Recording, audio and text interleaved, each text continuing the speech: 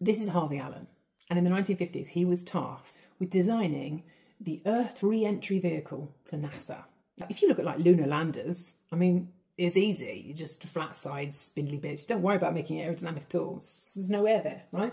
But coming back to Earth, you've got to think about air a lot, because you are travelling at such high speeds, many, many times faster than the speed of sound, that the air gets compressed so quickly that it generates these ungodly temperatures, right? Like 3,000 degrees centigrade, way, way higher than the melting point or destruction point of basically any material that we knew. The early ideas for these re-entry vehicles were like, well, maybe we'll make them like rockets, right? Like we kind of have a sort of needle that like pierces through the air and has as little drag as possible, make it super streamlined and get through it as quickly as possible.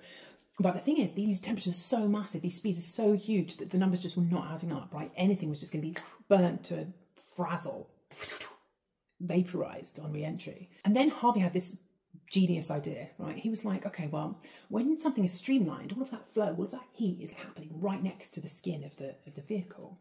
But if you have something that's unstreamlined, you could create this sort of buffer, this kind of like protective blanket that could wrap around the re-entry vehicle and just take some of that heat away. In aerodynamic circles, the opposite of streamlined is called a bluff body. It's generally not a compliment.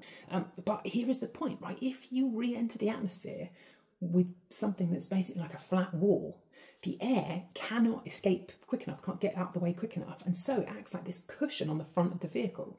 And you get a much bigger shockwave, you get way more friction, way more drag. But crucially, it's all happening away from the skin of the vehicle. It's kind of directed around it. Plus, double win, all of that drag slows down your vehicle much quicker than otherwise.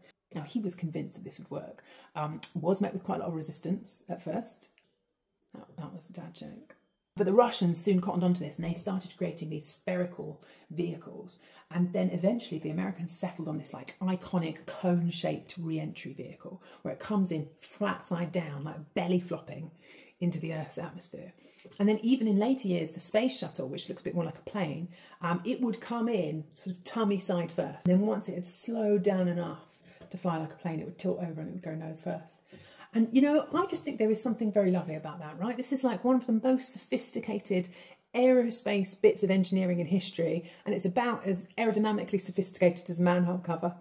It just pleases me.